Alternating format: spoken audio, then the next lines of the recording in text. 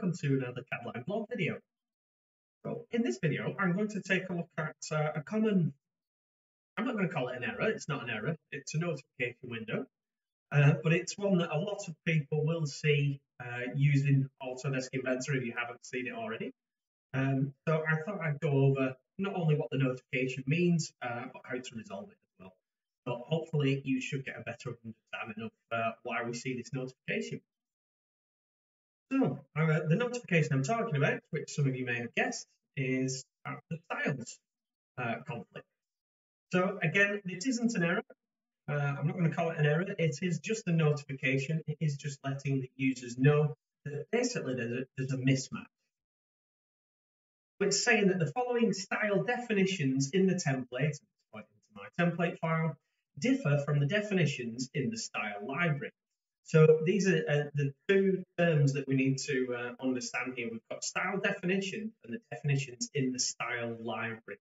So the file will have its own information on its styles contained within it, because you may have some slight differences to those styles in individual files. You may have a slightly different dimension style in one particular drawing.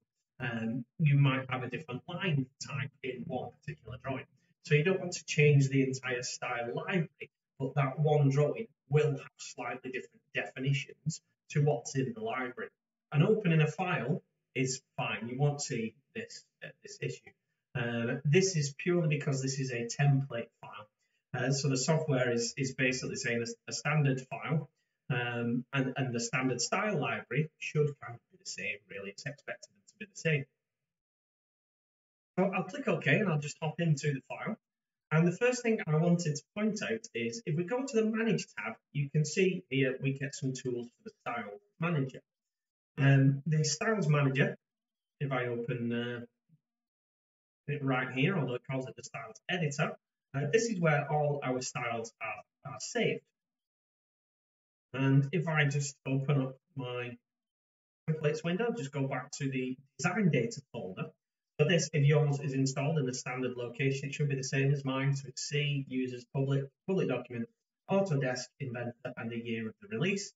And we're looking at Design Data. And in here, you see all these XML files. These XML files are our style library. So if you want to back it up, these are the files that you'll need to back up. But these are our individual style library input definitions. So for instance, if I looked at balloon in here and I opened it up in maybe a text editor or XML editor, I would see that it gives me the same input as the branch on the tree in the styles editor under balloons. So that's basically what we're looking at.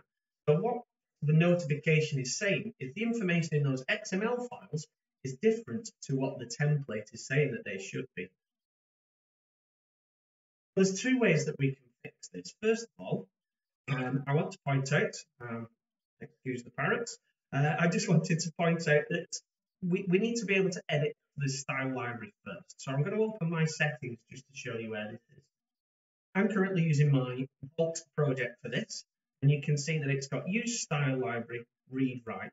Now you need to be able to edit this file, which is why these are grayed out at the moment. So if I edit a standard project file, just a default project file, we can see here it's set to read only.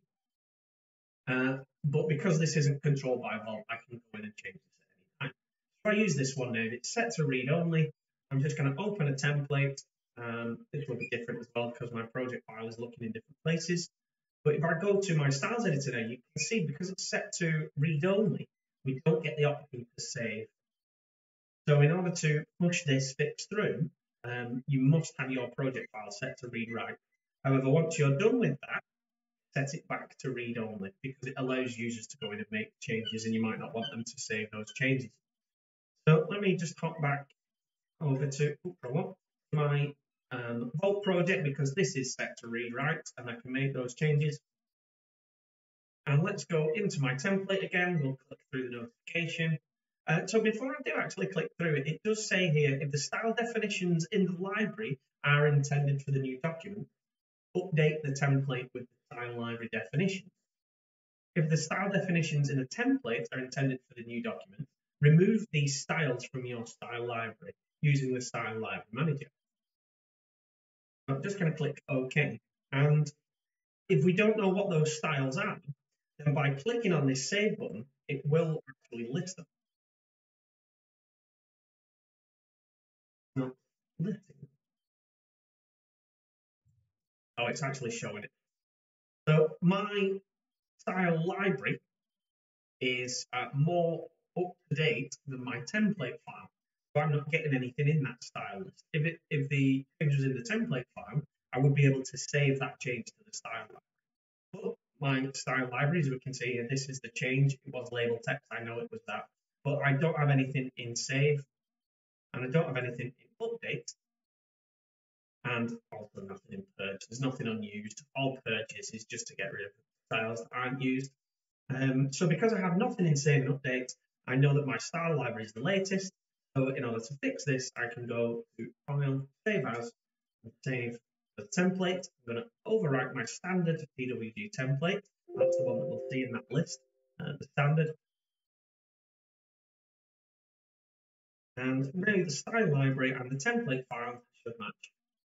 So we don't get the notification popping up. Hopefully that'll help you get around that notification window popping up all the time. My name's Chris Smith. I'm an applications engineer for the manufacturing team here at Cadline. I'll see you in the next one. Bye-bye.